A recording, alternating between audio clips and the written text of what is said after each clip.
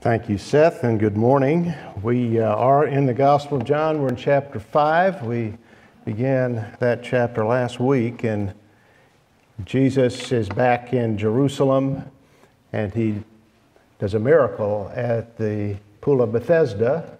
He healed a man who was lame, had been lame for 38 years. It's a great miracle, but he did it on the Sabbath, so that brought him into conflict with the Pharisees, and they've had a discussion. And in this discussion, the Lord referred to God as his Father. And that brought the controversy to another level. We read in verse 18 that for this reason, because he was calling God his own Father, they were seeking to kill him all the more. So we come into the middle of that discussion, that controversy with verse 19, and we'll look at verses 19 through 30. Therefore Jesus answered and was saying to them, Truly, truly, I say to you, the Son can do nothing of himself unless he sees the Father doing. For whatever the Father does, these things the Son does in like manner. For the Father loves the Son and shows him all things that he himself is doing. And the Father will show him greater works than these, so that you will marvel. For just as the Father raises the dead and gives them life, even so the Son also gives life to whom he wishes. For not even the Father judges anyone, but he has given all judgment to the Son, so that all will honor the Son even as they honor the Father. He who does not honor the Son does not honor the Father who sent him. Truly, truly, I say to you, he who hears my word and believes him who sent me has eternal life, and does not come into judgment, but has passed out of death into life. Truly, truly, I say to you, an hour is coming, and now is, when the dead will hear the voice of the Son of God, and those who hear will live. For just as the Father has life in himself, even so he gave to the Son also to have life in himself. And he gave him authority to execute judgment, because he is the Son of Man. Do not marvel at this, for an hour is coming in which all who are in the tombs will hear his voice and will come forth. Those who did the good deeds to the resurrection of life, and those who committed the evil deeds to a resurrection of judgment. I can do nothing on my own initiative. As I hear, I judge, and my judgment is just, because I do not seek my own will, but the will of him who sent me. This is a great text, an involved text on the deity of Christ as the Son of God. If his statement earlier incensed them, you can imagine what it's done at this point in the conversation. But we'll look at it in some detail in a moment. Let's give thanks for the Scripture and our time together in it. Let's pray. C.S. Lewis was the most popular Christian writer of the 20th century, for good reason. He was a brilliant Oxford Don whose writings had clarity and spiritual insight. One of his more famous statements is in his book, Mere Christianity, where he showed the irrationality of rejecting Christ's deity in favor of accepting his humanity and him as a great moral teacher. A man who was merely a man, he wrote, and said the sort of things Jesus said, would not be a great moral teacher. He would either be a lunatic, or else he would be the devil of hell. You must make your choice. Either this man was and is the Son of God, or else a madman or something worse. But let us not come with any patronizing nonsense about his being a great human teacher. He has not left that open to us. He did not intend to. Now, that's an oft-quoted statement in defense of the Christian faith that I'm sure you have heard before, but I quote that because that really is the choice that Jesus gave to the Pharisees in John chapter 5. They didn't consider him to be a great moral teacher, but a bad man, a lawbreaker. If not a lunatic, then a liar. He had done a miracle. He'd done a wonderful thing. He'd healed a man who had been an invalid for 38 years. Jesus had raised him out of hopelessness, given strength to his legs, and made him walk. But he'd done it on Saturday, and that made him a Sabbath breaker to the rabbis. Jesus' defense was simple. In verse 17, "My Father is working until now, and I myself am working." Well, that didn't satisfy the Pharisees. That could only increase their hostility because they recognized in his statement a claim to deity, to being equal with God. And Jesus, for his part, didn't deny that. In fact, if there was any doubt about it, Jesus made the meaning clearer in the next verses where he expanded on his relationship with God, where he explained his relationship with God. It's a relationship of complete unity. Everything that he has done because his Father in heaven has showed it to him. Their wills are united. Their wills are one because they are one in essence. Well, that's what Jesus was saying in our passage, John chapter 5, verses 19 through 30. It's an important passage on the Lord's person and work and on the doctrine of the Trinity, all said in defense and explanation of his miracle at the pool. Quite an explanation, quite a defense. And not only that, we have in this text, a rather involved text, the substance of saving faith. What is the object of our faith? What must we believe to have life? It's laid out for us here. So this is an important passage, a theological passage, but it demonstrates, I think, the practicality, the necessity of good, correct theology. So the Lord says, "Truly, truly, I say to you, the Son can do nothing of himself unless it is something he sees the Father doing. For whatever the Father does, these things the Son also does in like manner." Now he's using a figure here. It's not that Jesus is actually looking at the Father and following everything that he's doing, but that's the image he gives.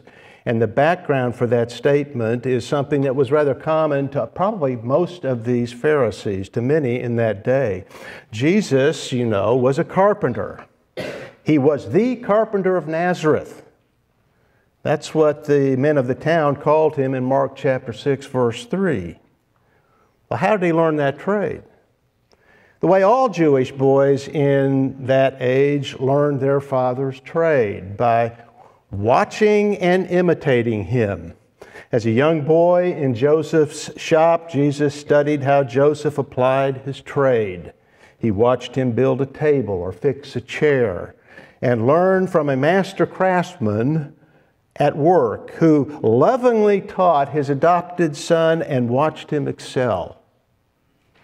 That's what is behind this statement in verse 19. And these Pharisees would have recognized that custom in what he was saying because they too had most likely learned their father's trade. The Pharisees often had that. They were men not only trained in the Torah, but they learned a trade to support themselves and would have understood what Jesus meant here, that his work of spiritual carpentry, as it were, of repairing a soul on the Sabbath, originated with the master craftsman, God, who is his Father.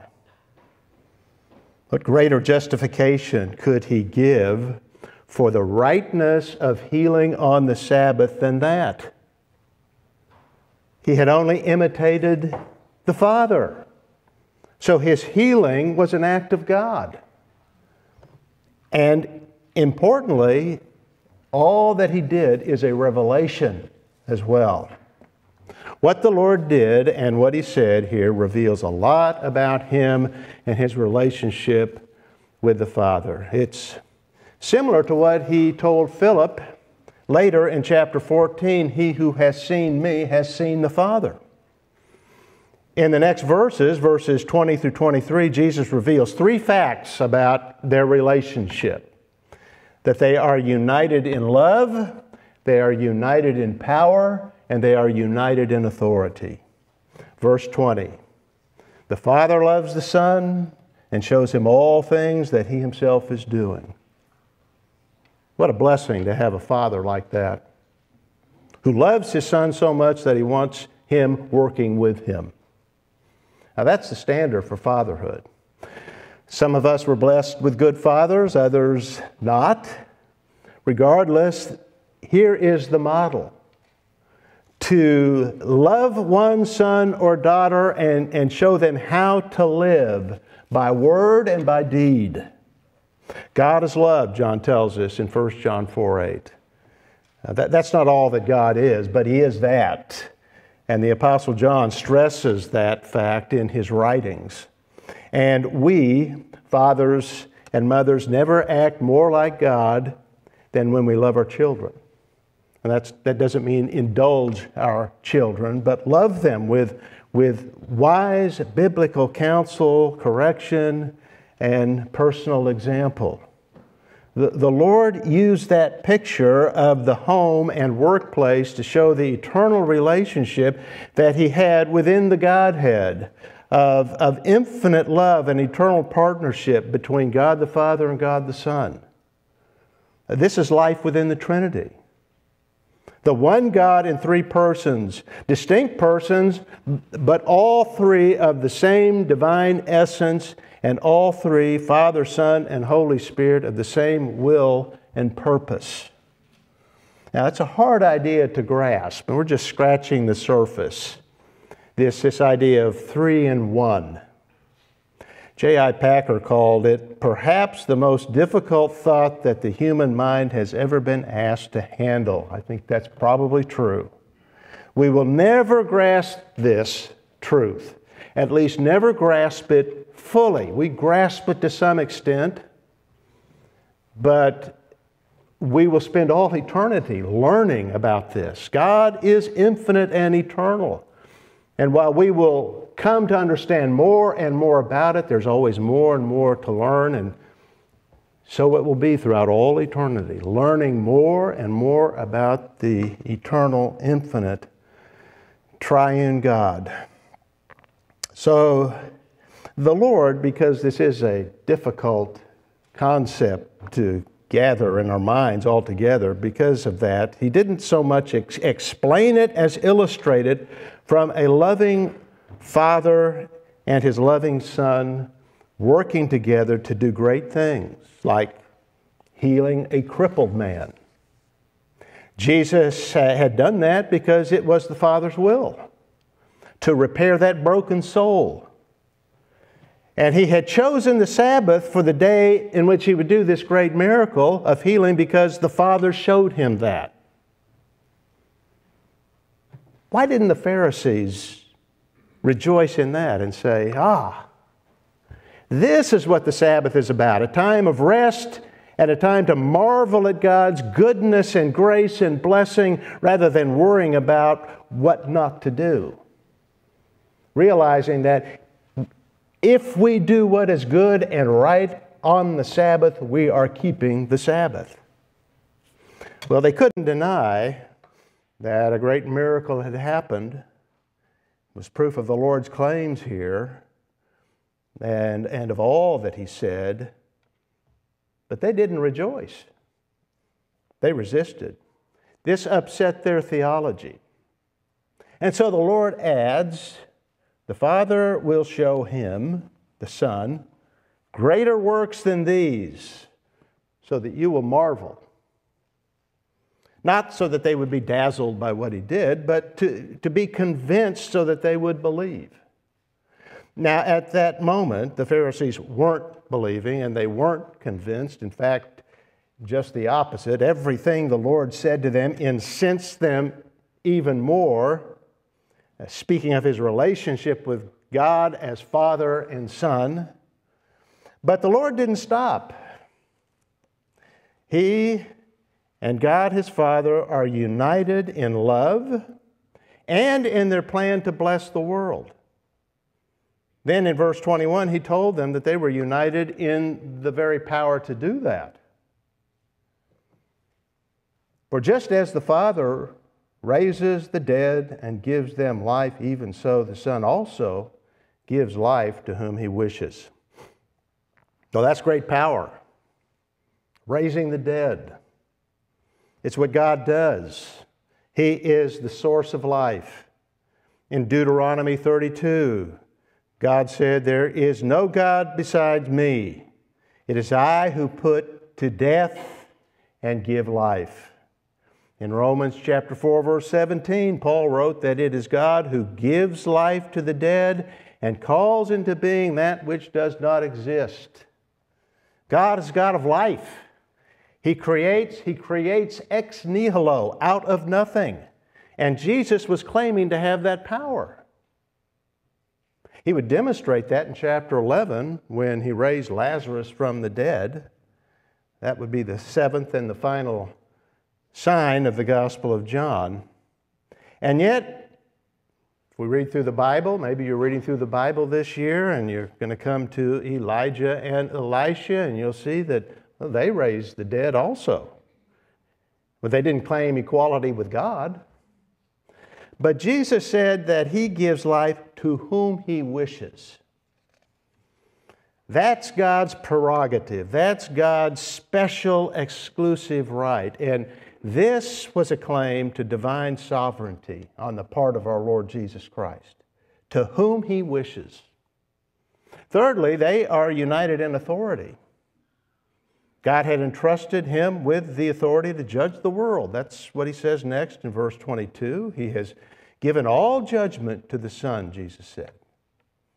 And just as giving life is God's prerogative, so too judgment is the prerogative of God. It has always been recognized as the task of God, at least by the people of God. Abraham called God the judge of all the earth in Genesis 18, verse 25, just before Sodom and Gomorrah were to be judged and destroyed. But he gave that to the Son. In fact, I think the one that Abraham was talking to there was the pre-incarnate Christ, to whom the judgment had been given. But it doesn't mean that he does this outside of the Father.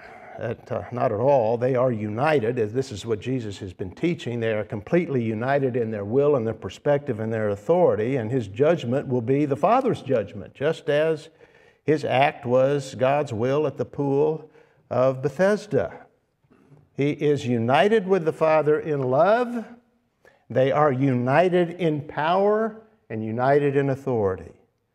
He shares God's glory so that he says in verse 23, all may honor the Son even as they honor the Father. Now that was nothing short of a claim to deity. You sometimes read New Testament liberal scholars saying that Paul called Jesus the Son of God, but Christ never claimed to be the Son of God. Well, you can't get any more clear on that than this. He's equating himself with God, and that the glory and the honor that goes to the Father goes to the Son equally. Now, there's no middle ground on this. There's no in-between on this. Jesus either spoke truth or untruth, fact or fiction. He can either be rejected with scorn or worshiped as Lord. He doesn't give us any other choice but to reject him or to worship him. But those who worship him receive the gift of life. That's what Jesus says next in verses 24 through 29. which only heightens the claim that he is making about himself, about his identity and importance. It's through him alone, through faith in him, that a person escapes the judgment to come and has everlasting life. Verse 24, truly, truly, I say to you, he who hears my word and believes him who sent me has eternal life and does not come into judgment, but has passed out of death into life. Hearing, this word hearing, is the same as believing. In fact, it's a common way of referring to faith in the Old Testament, to hear with the heart, as it were. For example, the monotheistic statement of Deuteronomy 6:4, the Shema, "Hear, O Israel, the Lord our God, the Lord is one." When Moses said hear, he meant hear with faith. He meant believe this. What you hear is true, believe it. And that's the idea in this statement by the Lord. It lays stress on comprehending what is said and believing in what is said, believing the words of Christ. Believing His word is believing the word of the one who sent Him. In other words, believing Christ is believing God the Father. Now, who can say such a thing truthfully, rationally, except one who is God, God the Son? And that again, in yet another statement, is what the Lord was claiming. And the person who believes Christ and believes in Him has the promise that he or she has eternal life, that they escape judgment, that he or she does not come into judgment. What a great promise. They're like a person who walks out of the courtroom free, acquitted of all crimes and charges, justified, declared by the judge innocent and completely right with the law, case dismissed. That's what God, the judge of all the earth, does with every believer. How? Well, it's not because we're without sin. We know that we're not. He who says he has no sin deceives himself, and the truth is not in him, John says in his first epistle. Now, we know that we are sinful. We sin every day. It's not because of us, it's because of Christ, because of what He did. He paid all of our moral and spiritual debts when He suffered in our place and suffered the penalty for our crimes in our place on the cross. That's what Paul wrote in Romans 5. Christ died for the ungodly. While we were sinners, Christ died for us. Why? To pay that debt. From the beginning to the end, all of it paid at that moment on the cross. And we appropriate that. We take it upon ourselves. It becomes our actual possession through faith alone. Faith joins us to Him.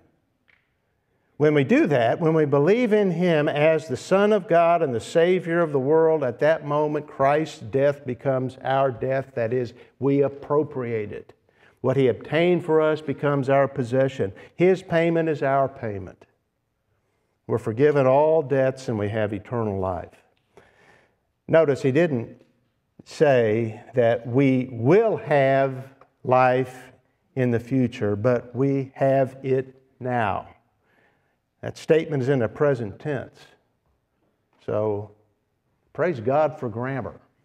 I'm not a lover of grammar, I have to say. I've struggled with that, but it is important for clear communication and precision of thought and speech. And here, the precise meaning is we have it now, eternal life.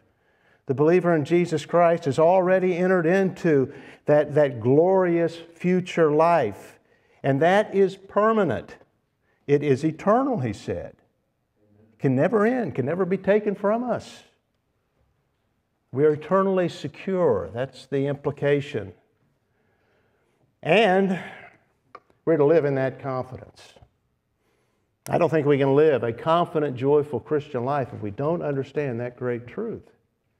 that eternal life is eternal, can never be taken, never be lost. We have it now, we live in it, and we should appropriate it daily. And we can. We can know that, and we can have that certainty, not based on our feelings. That's what we tend to do so often. I don't feel like I'm saved. Well, that's maybe the case, but that doesn't mean you're not saved. It's not based on feelings. It's not based on our behavior. Although a believer will behave, he or she will obey, will love the Lord and love His people. But still, our assurance of salvation is based ultimately on God's Word. It's based on this very statement that we've read. He has said it. Salvation is through faith alone, and we believe that and we rest in His Word. He cannot lie. Now the Pharisees must have bristled at all of this and thought that He, Jesus, the carpenter, that He could promise eternal life and say that it is through those who believed in Him. They must have thought that was preposterous, blasphemous. And knowing this, Jesus knew their thoughts. He tells them in verse 25 that this would happen, and it would happen soon. This coming, people understanding and believing and having eternal life. Verse 25, truly, truly, I say to you, an hour is coming, and now is, when the dead will hear the voice of the Son of God, and those who hear will live.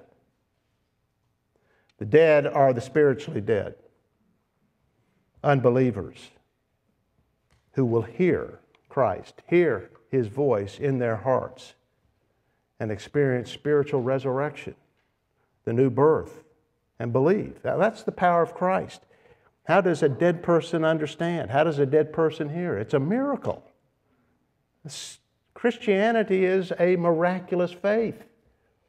Salvation is a work of God. It's a miracle. It is the life-giving power of God that brings this about. And as the Son of God, He has that power and the prerogative to give this life and speak these words, as He says, to whomever He wishes. That's grace and sovereign grace. And this is what the healing of the cripple by the pool of Bethesda illustrated. His sovereign choice of that man, when there was a pool surrounded by people, He chose that man and healed him with a word, with a command. The man heard and the man walked. Now again, as I say, that's sovereign grace. It is the irresistible call of the Savior to His chosen ones. Live, come out of darkness. That's when we hear His voice and we come through, we're brought to faith and respond. And they respond because that command is supernatural, as I said. That command is life-giving. It happens in a place like this. It happens wherever the Word of God is taught. It's not the preacher that has the power, it's the power of the Word of God. A person may be sitting there, maybe someone here, sitting, not interested in what he's hearing. When things begin to make sense, ring true, and soon he believes. There may be some like that here, as I said. Now, if that's so, don't harden your heart. The Lord may be speaking to you. Respond. Though you are dead, you will find that you can, and you can by God's powerful grace. Now again, as the Pharisees heard this, they must have thought, this is too fantastic. This claim to give life to the dead, how is that possible? How can he, this carpenter, possibly do that? And so in verse 26, Jesus explains how. It's because Like God, He has life in Himself. Only God has that. Only God is self-existent. People are dependent on God for breath. Every breath you take is a gift from God. Every moment of life you have, this moment right now that you are experiencing, is a gift of God. We are totally dependent upon Him. We live and move and exist in Him. He is self-existent. But Jesus says in here, in this, and as the proof of what I'm saying, that He has life in Himself. This isn't something He got at the incarnation when He was born into the world or during His ministry. This is part of His eternal relationship with the Father. As the eternal Son of God, He has always had this life from the Father. As John wrote in the opening of the Gospel, in the beginning was the Word, and the Word was with God, and the Word was God. And Jesus was making the same claim here to those Pharisees, a claim of deity, a claim to be God. God the Son, who has the authority, has power to give life to whomever He wishes. And since the Father and Son are united not only in will but also in being, that is, in essence, the Son has, on that basis, the right to execute judgment, to be the judge of all the earth. Now, all of this has been said in defense of the Lord healing on the Sabbath, doing a marvelous miracle on the Sabbath. How could He do that? He's the Son of God. God, His Father, is always working, and He was following His Father's will. Every statement He has made in His own defense has been given in simple declarative statements. Maybe you've noticed that. What He's saying, He's stating as fact. He's not debating them. He's not trying to prove this. He's stating these things as fact. Well, isn't that really begging the question, that is, assuming the truth of it without proving it? After all, anyone could say these things. That doesn't mean that they're true. A madman or a demon could say such things. There have been plenty of madmen that have said these kind of things. But Christ wasn't speaking in a vacuum. He'd done a miracle. He'd healed a man who was crippled for 38 years. How could the Pharisees explain that? They don't even attempt to explain that or question it. And He will explain from verses 31 through 47 that He had witnesses to the truth of what He's saying and who testified of Him. For example, John the Baptist is one He mentions, the prophets, Moses witnessed to Him. But also there's something else and someone else involved in all of this who is unidentified, the third person of the Trinity. This is all about God the Father and God the Son, but the Holy Spirit is also present here. He always is. He brings conviction, and the Lord will speak later about the Spirit in chapters 14 through 16. He's the helper. He is the Spirit of truth. That's how the Lord describes Him. He gives understanding and faith to unbelieving hearts. And the Spirit was there with the Son to convict and convince, as He is whenever the Word of God is being taught. That's why the Word of God is supernatural. That's why the Word of God brings about the events that change our life, because the Spirit of God is in this book. And so the Spirit of God, through this book and through the preaching of it, calls people out of darkness and into light. He does that. He brings conviction.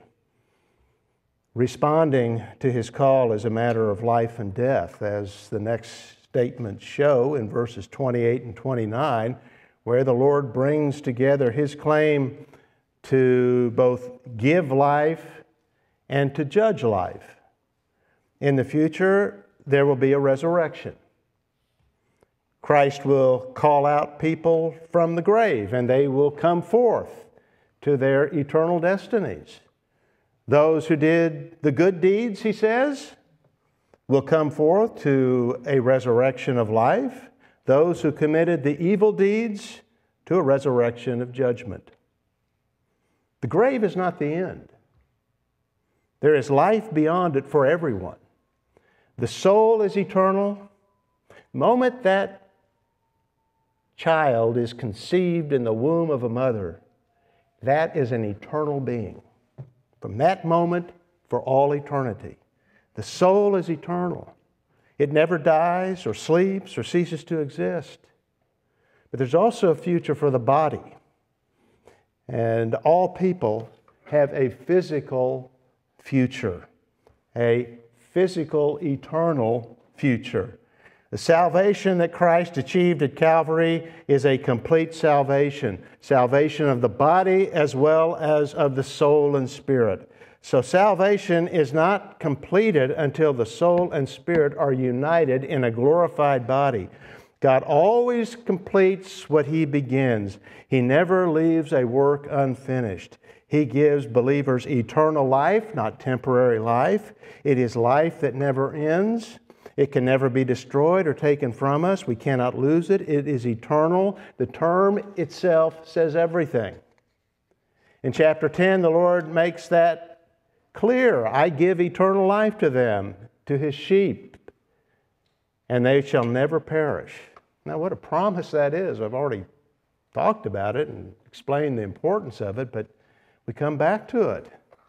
And we should come back to it and understand it and believe it. It is an important truth. In fact, all of the writers of Scripture make the point. In Ephesians chapter 1, verse 13, and Ephesians chapter 4, verse 30, Paul writes of the Holy Spirit, and he states that at the moment of faith, the believer is sealed with the Holy Spirit.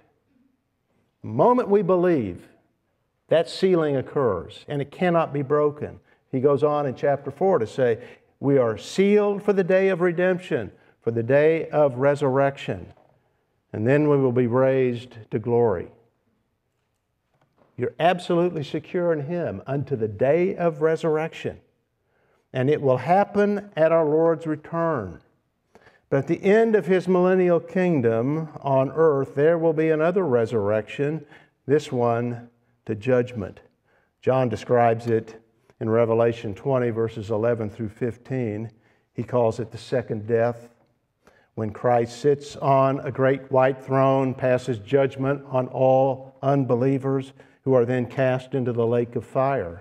It will be a terrible day and an inevitable day when those who refused Christ's call to come to this in this life will respond to His call to come then.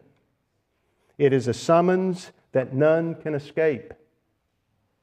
But you'll notice that what distinguishes one group from another is deeds. Those who did the good deeds to a resurrection of life, those who committed the evil deeds to a resurrection of judgment.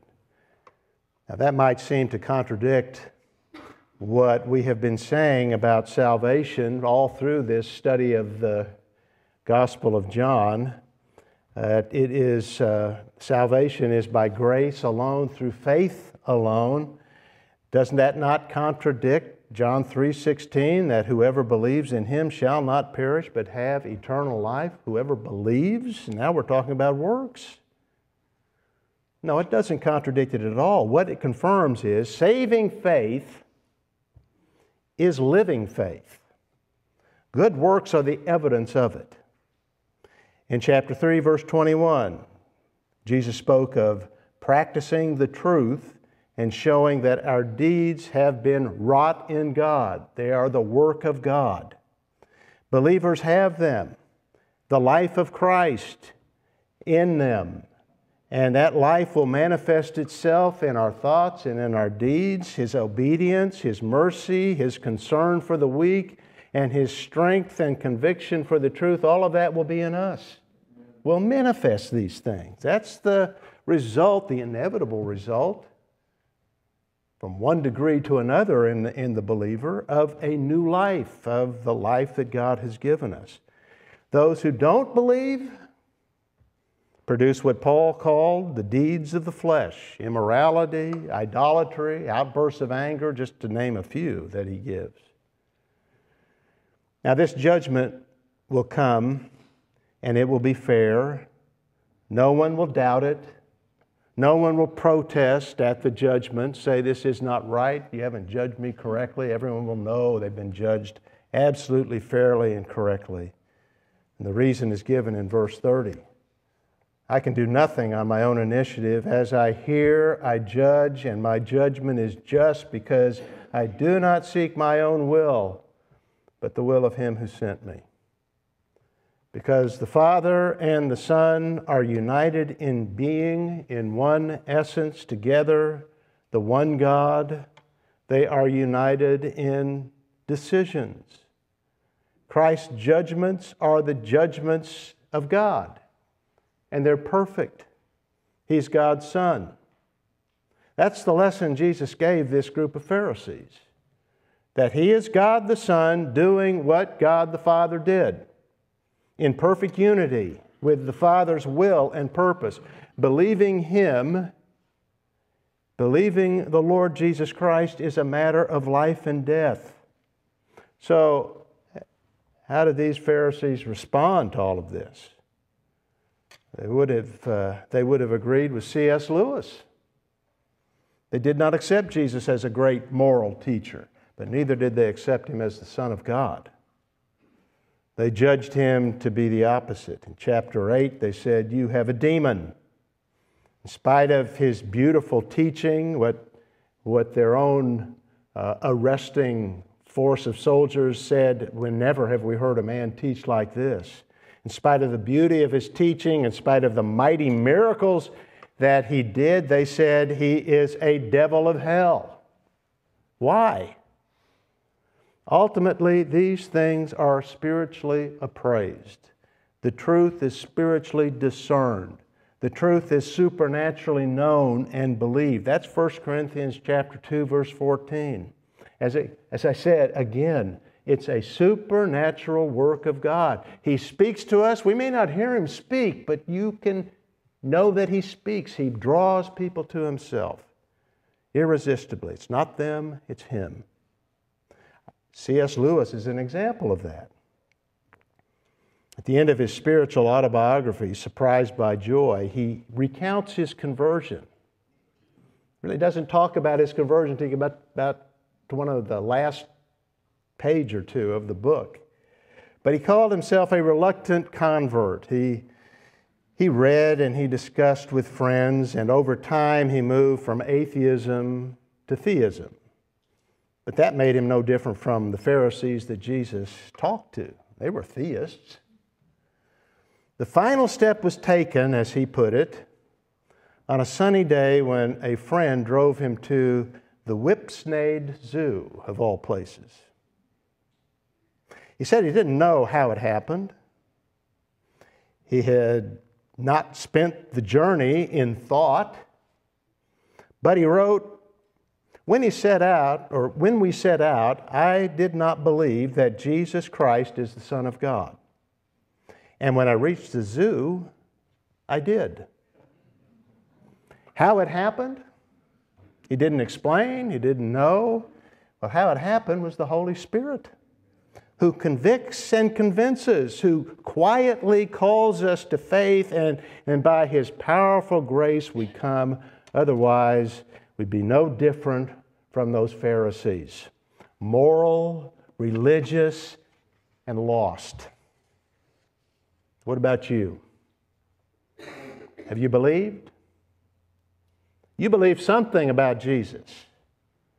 But in light of this passage, you can't believe He is a mere man and moral teacher. That option's not there. Do you think He's a demon or a madman? No, I doubt that any of you think that. Well, maybe you think that He's a myth, that He never really lived. Oh, that's what some say today. How do you deal with this proposition that C.S. Lewis set forth? Well, there's another option. He never existed. Well, that's one way to dismiss it, but that's really an interpretation of utter despair. History doesn't support that. Ancient documents don't support that. Now, the only reasonable answer is He is God's eternal Son, who is the Savior. Listen to His call. Respond. Believe. It's a matter of life and death. Those who believe receive everlasting life. Well, may God help you to do that if you've not done it. And you who have, rejoice in that life you have and the glory that's to come. You have it now. It can never be taken from you. The Lord won't let that happen. And you will enter into great glory someday. We praise the Lord for that. Well, let's do praise the Lord for it by singing out of the Red Book, hymn number 164, The Church's One Foundation. Let's stand and sing and then remain standing for the benediction. Father, we thank you for that certain hope that we have that we will on high someday dwell with Thee. In the present, You dwell with us. Through the Holy Spirit, You never leave us or forsake us. We thank You for that. Now the Lord bless you and keep you. The Lord make His face shine on you and be gracious to you. The Lord lift up His countenance on you and give you peace. In Christ's name, amen.